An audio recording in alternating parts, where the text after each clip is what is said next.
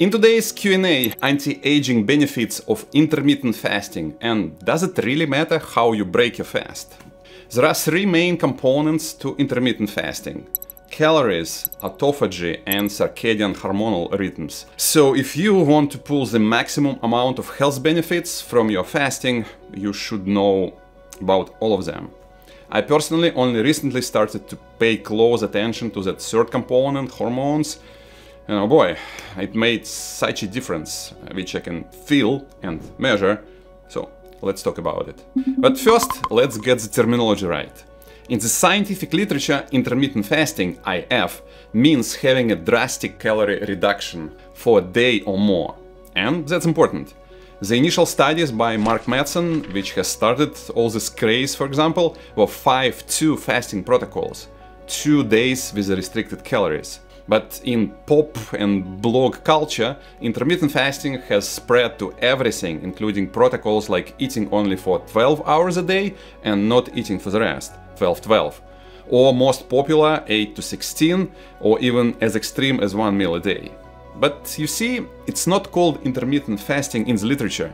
The official name for this single-day variation is time-restricted eating. You restrict the time when you eat.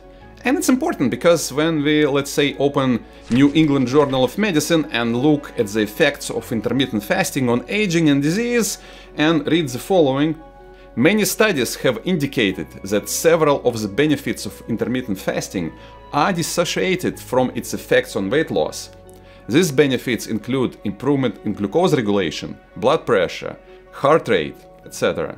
It doesn't really apply to the time-restricted eating. Oops. But does it mean that time-restricted eating has no benefits? And as the title of this video suggests, it has, but you have to be a little more careful. So for the rest of this video, I'm going to say intermittent fasting because that's what we're all used to. But what I'm really going to mean is time-restricted eating, okay? All by itself, intermittent fasting is not magical. Most of the benefits come from the reduction of the total calories. It just happens to work better for some people who cannot count calories or eat small portions. So it's just a tool. And if you look again at the New England Journal of Medicine, 1 year-long randomized study where intermittent fasting was calorie matched, the adherence was about the same, and there was no significant difference between the two approaches as far as weight loss or blood pressure or other health markers. But if you look at the details, the intermittent fasting group was at least pointing to being better at fat loss and minor improvements in insulin sensitivity. But even if that was statistically significant, 90% of the benefit is still just calories. So if you break your fast with the latte, doesn't really matter. Of course, you can optimize it a little bit by adding some protein and fiber, so it becomes a balanced meal without any blood sugar spikes. Special note about 1 meal a day. If you do that, it might be awesome for fat loss, but can also lead to mineral, vitamin and protein deficiencies, so if you do it for long term, be careful, okay? Second point, autophagy. Autophagy has also recently become the overused buzzword without too much data to support any claims. On one hand, autophagy is an extremely complicated topic. There are at least 4 types of autophagy identified today: macroautophagy, microautophagy, chaperone-mediated autophagy, mitophagy, and they get triggered by multiple signals and work differently in the different organs, and there is no easy way to measure any of that. But on the other hand, it is very simple. There are a lot of people out there who never fasted or exercised in their life, and they're still alive and doing well, which means that autophagy is doing its job pretty well in them. Otherwise, their cell would gunk up very quickly and they would die in many horrible ways. So autophagy is always going on. But if you want to boost your autophagy, yes, fasting is one of the ways to do it. Because on the internal level, one of the major triggers is acetyl-CoA pool. It's like an energy bank. When the energy is used up and no food is coming in, by the way, it's not just sugar, glucose. Fatty acids and amino acids all add to that bank. But when it's running low, the autophagy is amplified.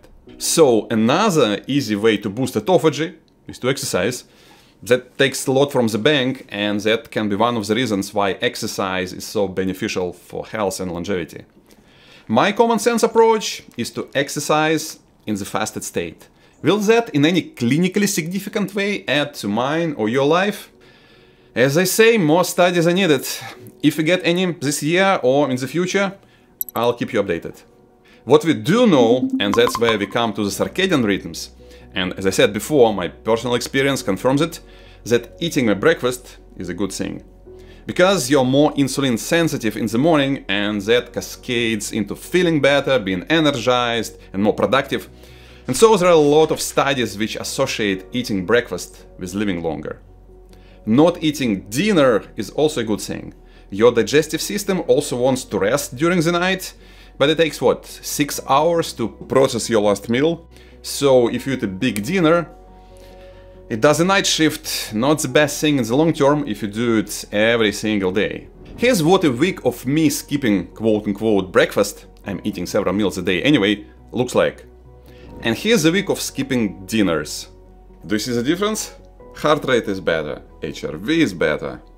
But if you want to supercharge on top of that and have even more control of your weight and energy, check this video next, where I look specifically at insulin, because it's one of the main hormones responsible for how your body works, and if you want to live to be 100 years old or more by design, you have to watch it.